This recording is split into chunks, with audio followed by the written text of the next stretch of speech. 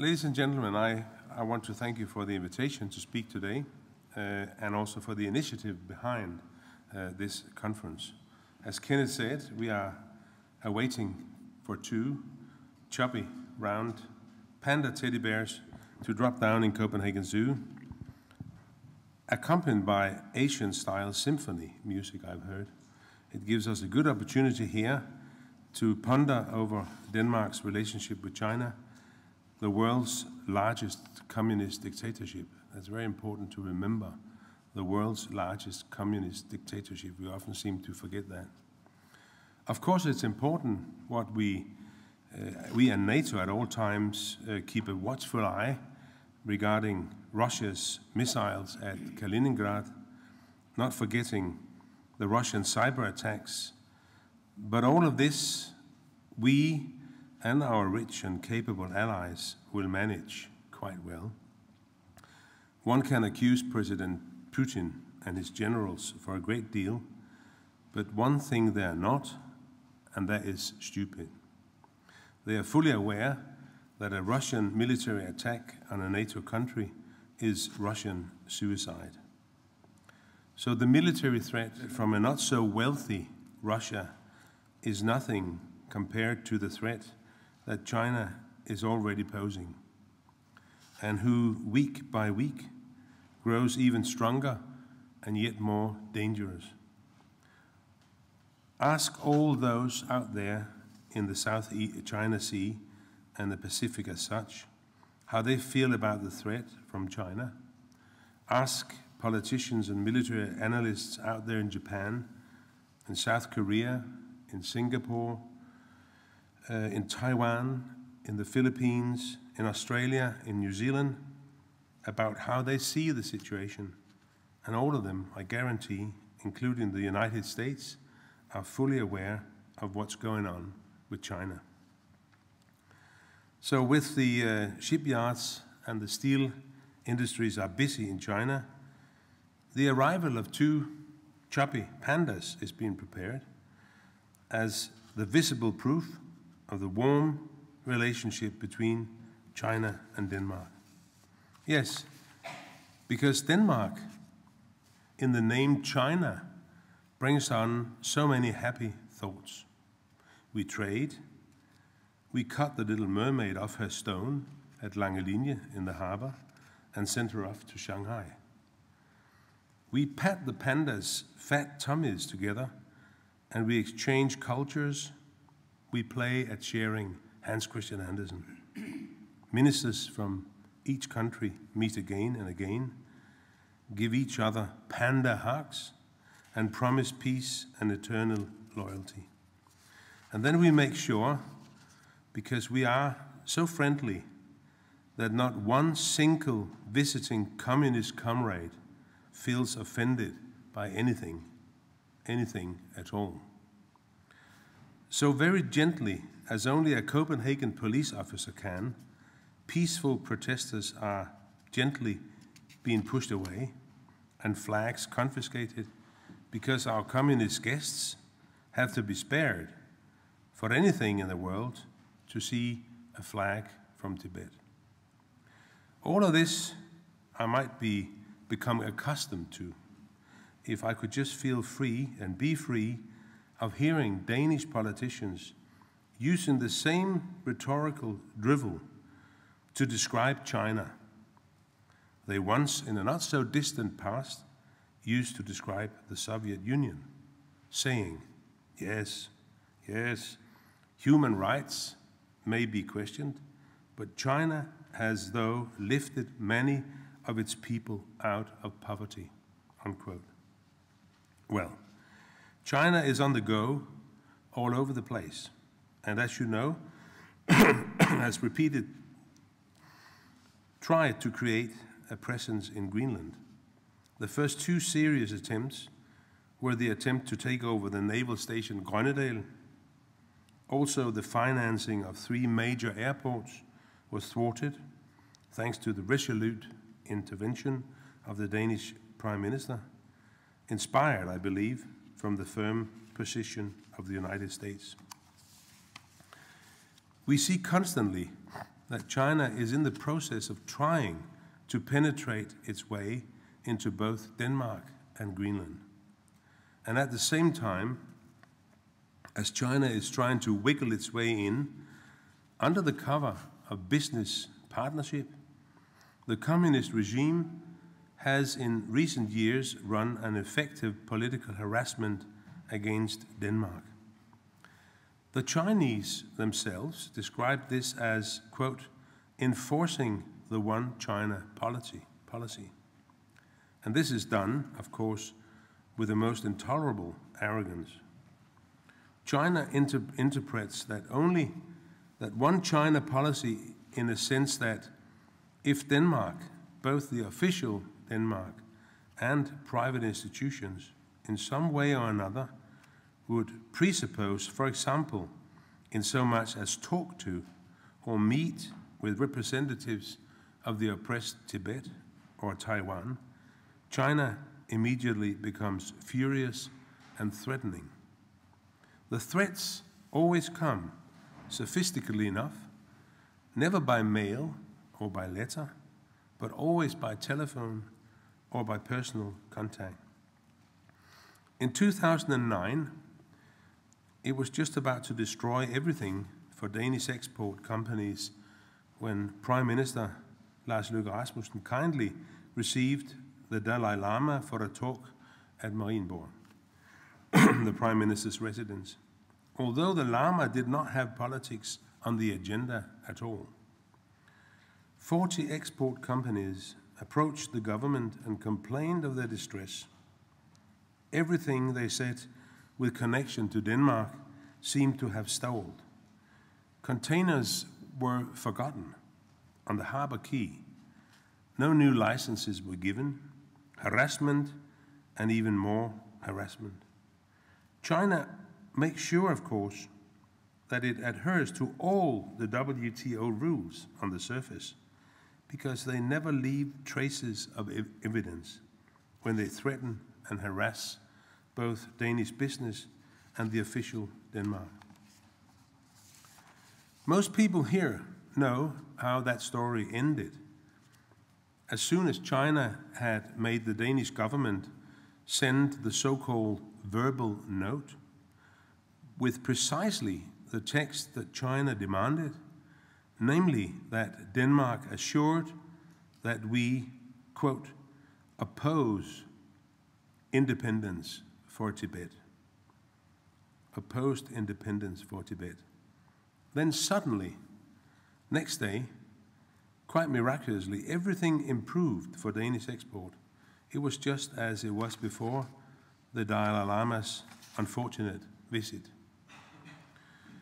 Last time that the official Denmark, as far as I know, was threatened like this, was in connection with the Foreign Policy Committee's trip to Peking a year ago, and this is probably not that well known to the public. But I'm going to tell you now. Our Chinese hosts had somehow unearthed the fact that Tibet's exiled prime minister would be visiting the Danish parliament and had requested a meeting with the Speaker of the Danish parliament, Mrs. Pia Kjærsgaard.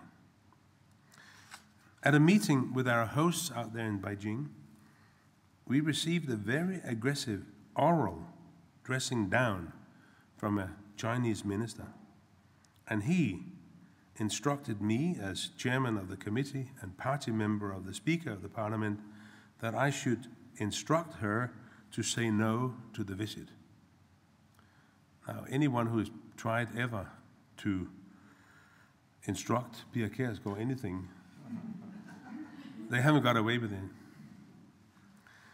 At a meeting with our hosts, we received this dressing down. I had to instruct her to say no to the visit.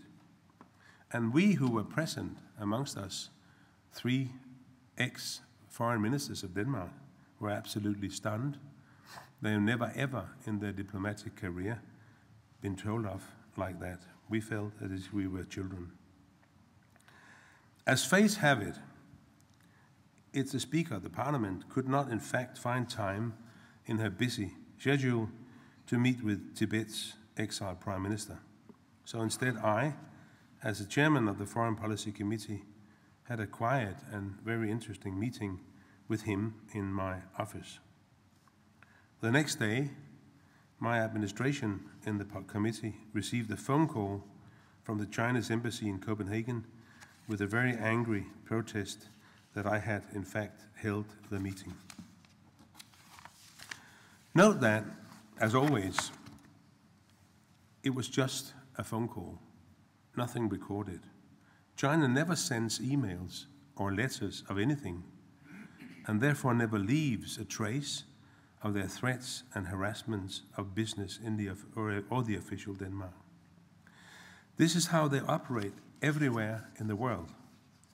It is common practice. With elegance and with sophisticated cynicism, the communist regimes manage to threaten and harass without any evidence appearing anywhere. Let me give you some more examples of how China harasses and threatens without it becoming official. Several of them I have experienced personally, as in the example above in Beijing. The Speaker of the Parliament, Pia Kjærsgaard, who at the time was the chairman of the Danish People's Party, was to receive a Taiwanese order presented by a minister from Taiwan.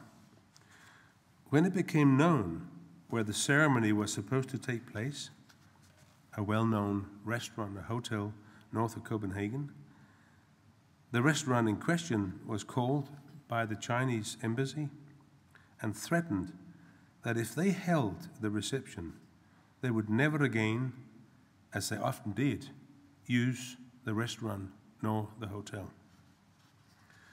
A Chinese restaurant, of which I also know the name, but I do not want to disclose here, was threatened that if they let the Danish-Taiwanese Friendship Association come inside to dine, they would never again be allowed to deliver food to the Chinese embassy, which they had often done in the past. Hotel Marienlyst in Elsinore was booked for a conference on Taiwan and very graciously hoisted the flag of Taiwan in honor of the many participants taking part from Taiwan. This caused a flag war. China's embassy first tried with a threatening telephone message to the hotel director that the flag must be removed. When this did not help, the foreign minister was called by the Chinese embassy and threatened to do something, which of course they immediately tried to do. Shen Yun, an internationally admired and celebrated dance and music show formed in New York, known for its impressive professionalism and its artistic top-class performances, presenting the Falun Gong religion through classic Chinese, ethnic, folk, and story-based dances. It has been performing for full houses on the biggest stages around the world, for example on New York's Broadway and in London's West End, and has achieved accolades everywhere.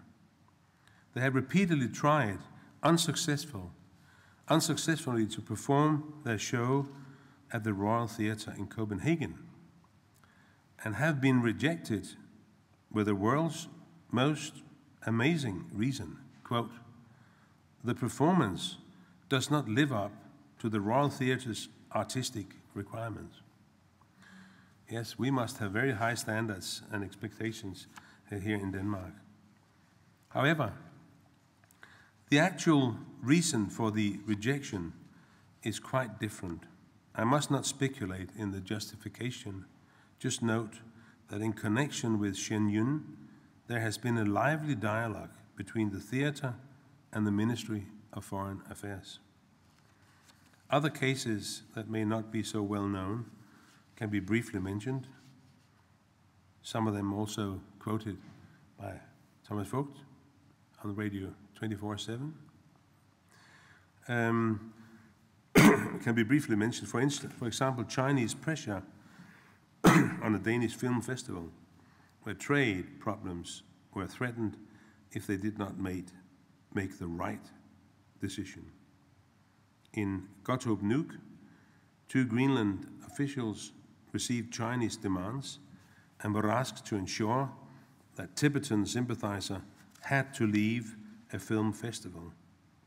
And of course, after pressure from China, the SAS, Scandinavian Airline System, changed its name to Taiwan on its maps to Taiwan, China. Small examples, yes, and maybe so. Yet if all the hundreds of these small examples, of which I don't know, are put together, it suddenly becomes quite a different story. Let me conclude with a little glimpse from our Danish history, which you can then ponder about and think about. The Danish press was once blessed with an excellent journalist, Frans von Jessen. He was during the middle of the 1930s, before the occupation, together with other important journalists from the Parliament's Presse Society, convened for a meeting with the Foreign Minister P. Munk for a confidential conversation regarding the so-called serious businesses, namely the press coverage of the development in our large neighboring country to the south, Germany. Frans von Jessen described, after the liberation of Denmark years later, what had happened at the meeting. The foreign minister had previously, for the sake of our export industry, encouraged some journalists not to mention this or that about the goings-on in Germany, and that things could obviously take a dangerous turn for business and for Denmark. The foreign minister pointed out a number of ongoing trade negotiations with Germany, where, as a result of insensitive newspaper articles, things were getting more and more difficult to deal with. So he directly asked the press people present to refrain from mentioning anything that would weaken the potential for good trading performance. As the foreign minister put it, quote, "If it is a strict requirement to keep silent and tolerate the situation, then it would be even heavier to bear the responsibility for a challenge to the dangers," unquote. The government's calls to the press to show understanding at Denmark's difficult situation had its effect. More and more challenging reports regarding the situation in Germany disappeared from the Danish press, and the journalists who wrote articles anyway got into trouble.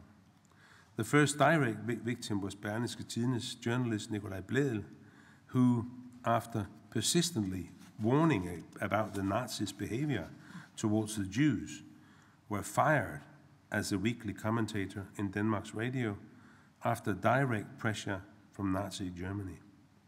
Frans von Jessen described how P. Munk had acted during the meeting with the journalists and what he said. Quote, in his friendly manner and with his sympathetic smile, he also sought in a cleverly balanced presentation to make us understand that in times like these, the Danish press had much less need for pens than for felted shoes. Go quietly, talk softly, creep silently around the problems, despite how dangerous they can look and how close they seem to move into our lives, unquote. And P. Munk continued, therefore, it is wise for a country like Denmark to maintain the objective mind, and I believe that the majority of the Danish people also show such a desire. It is of great importance in this very dangerous situation that there is no distrust of us elsewhere. I ask the press to keep these views in mind, unquote. It is the same way that Communist China's embassy operates as was Germany's embassy in the 1930s. In its dictatorial manner, with the Danish Minister of Foreign Affairs bringing complaints regarding abusive newspaper articles and on who visited Denmark or who stayed here. In addition to its angry protests to the government, there were at that time also hidden threats of trade boycotts, as well as to the restaurateurs of others who laid house for meetings where Germany came under verbal attacks. Today, what we have been addressing has become quite normal, in that the Chinese embassy harasses the hotels and restaurants that house delegations from Taiwan or Tibet, or to people from Falun Gong. In the 1930s, many leading Danish business people pleaded constantly with the press that they be more large and understanding towards Nazi Germany. As the newspaper Børsen wrote, and that's another quote, the last, "It cannot be the official Denmark's or the press's task to further complicate the commercial policy intercession by interfering in political matters in Germany in an untimely manner," unquote. Well, what is that saying that we all know? There is nothing new under the sun. Thank you very much.